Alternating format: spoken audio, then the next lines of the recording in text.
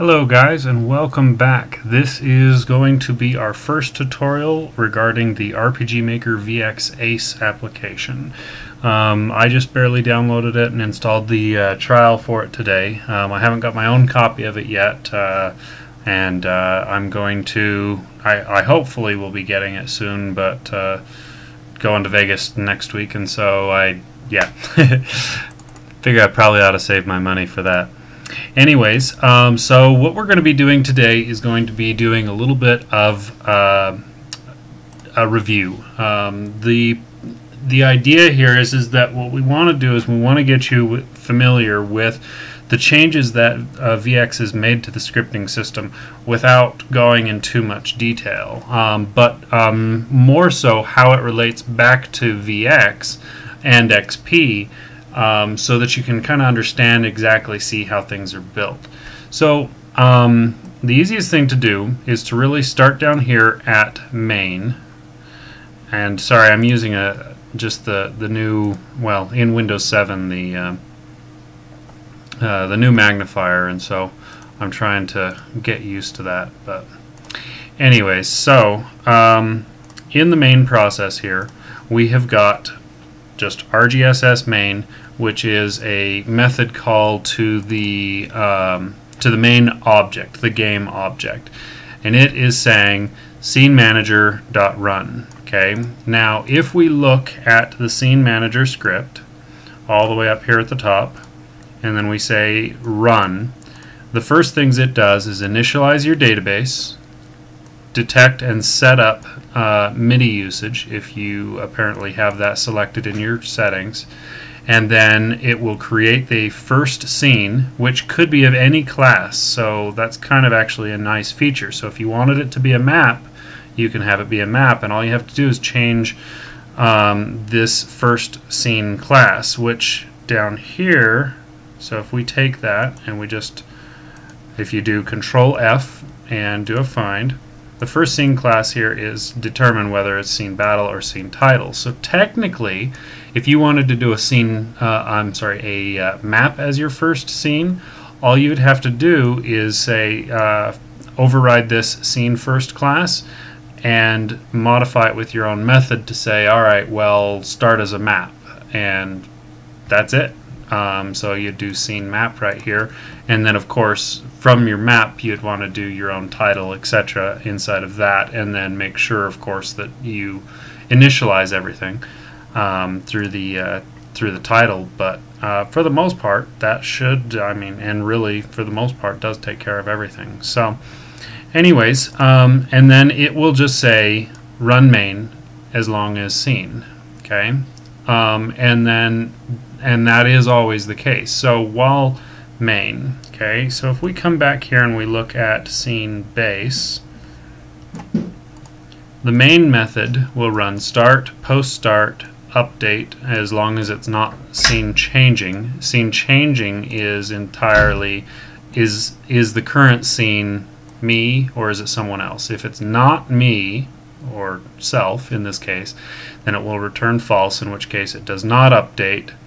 This is actually just some debugging I threw in there earlier to get the information out to make sure exactly that it was truly disposing every scene in between. So the reason I did that actually was because here in a little while, maybe not this tutorial, but here in the near future, I plan to start rewriting the GTBS, or the GTBS Tactical Battle System.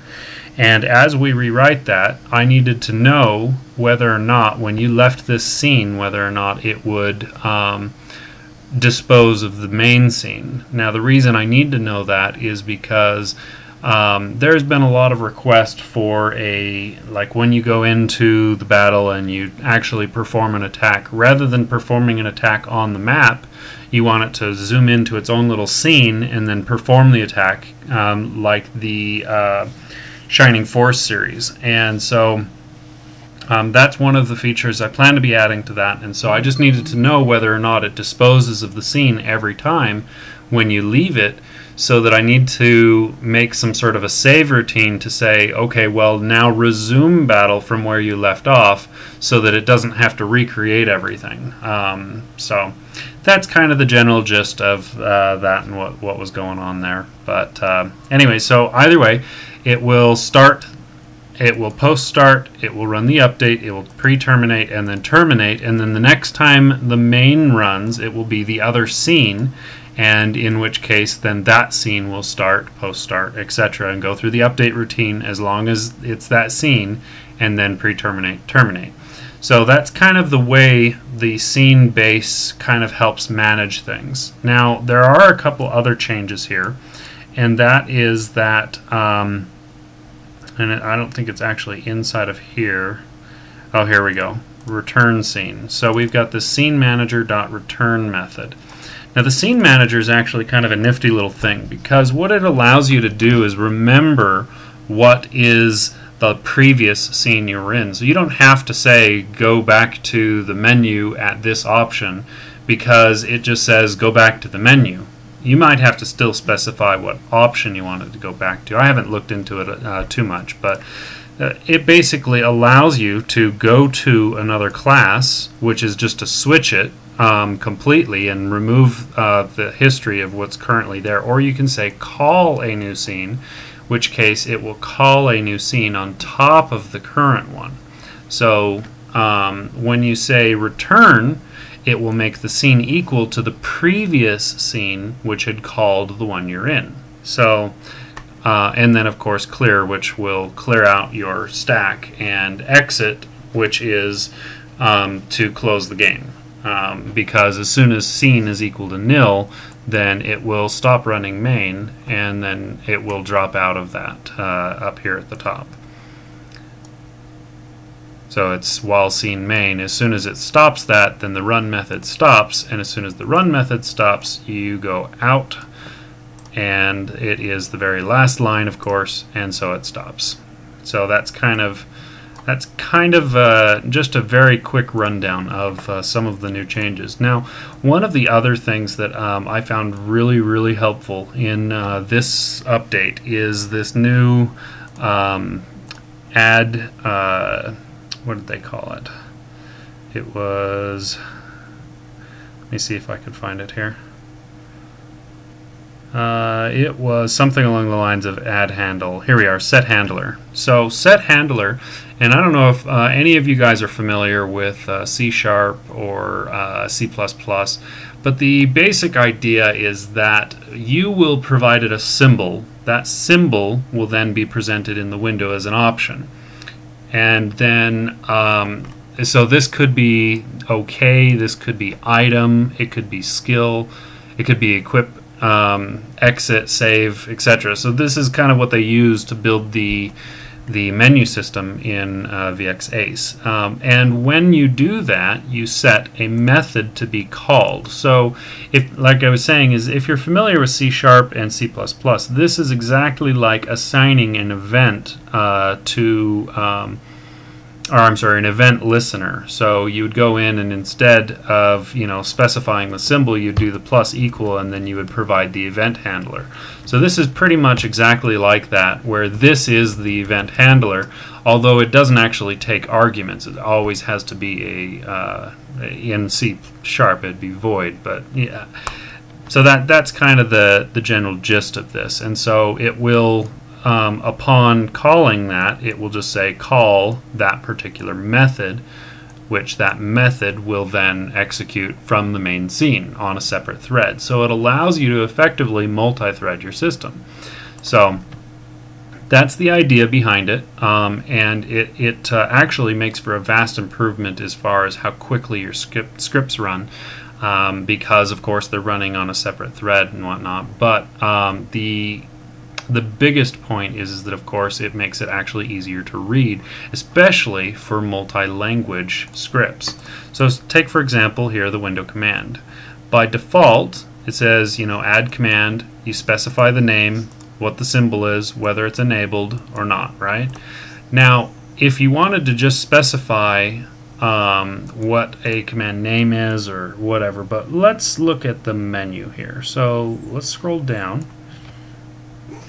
and we're going to open the menu base. So here, when we initialize the menu, it says start, create the background, which sets the map in the background of the window, and then it says set the current actor equal to the game menu actor. So that's how they remember what actor was previously selected. So the menu actor is kind of maintained in that process. So the create background, of course, here goes and gets the background from the map and assigns it to this background sprite, which of course is just set at the background, and then they gray it, kind of gray it out. So, oops. So let's see. So if we come on down here and we go to the actual menu, now we can say create command window, which is right here, and right here you've got your methods. So here we've got set handler, which I was talking about earlier, and we've got :item. Now this is basically saying this is a symbol, okay? So this item should then be associated with the menu item, the method command item. So if we copy this and then we do a search, we will find that method right here saying, hey, call this new scene if your selection was item. And likewise, that's exactly how it goes through the rest of the process. So like command personal in this case here basically says, okay, well, now that you're done with that, now create this status window and make it active so that the cursor is over there, and then give you the OK and cancel options. Now OK just means that you can press enter and it'll take it, or you can press C and it'll cancel out. And so that's all those two options are. It just allows you enter and cancel effects.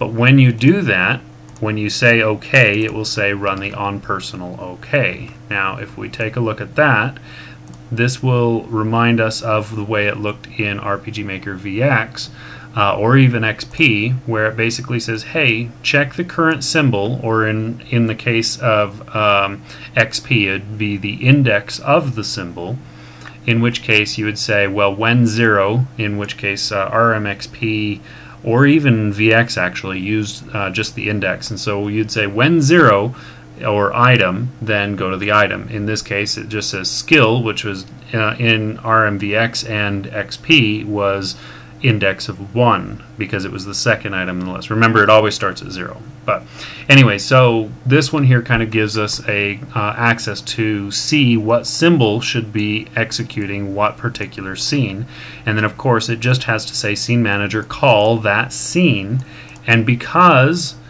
everything actually maintains the menu actor, then the menu actor will of course be the actor who is currently selected in the dialogue.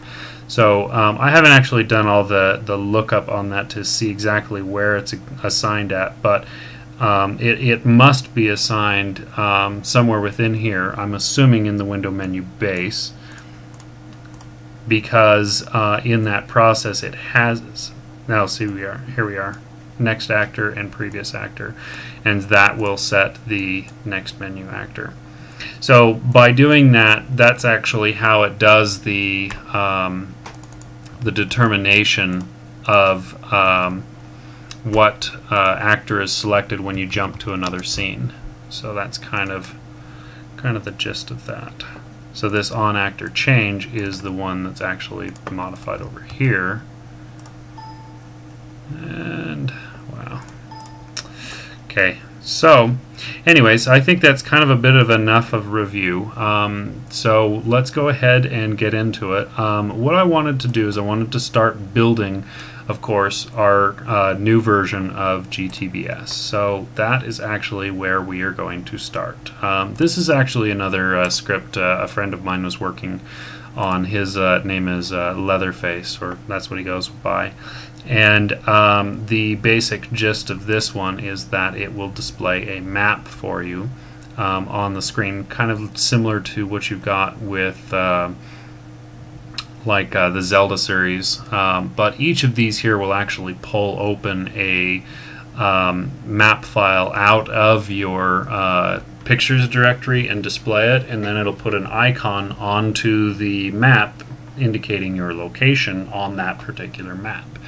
So it's very much just like a Zelda type system as far as how it acts. But yeah, so he was just asking me about it.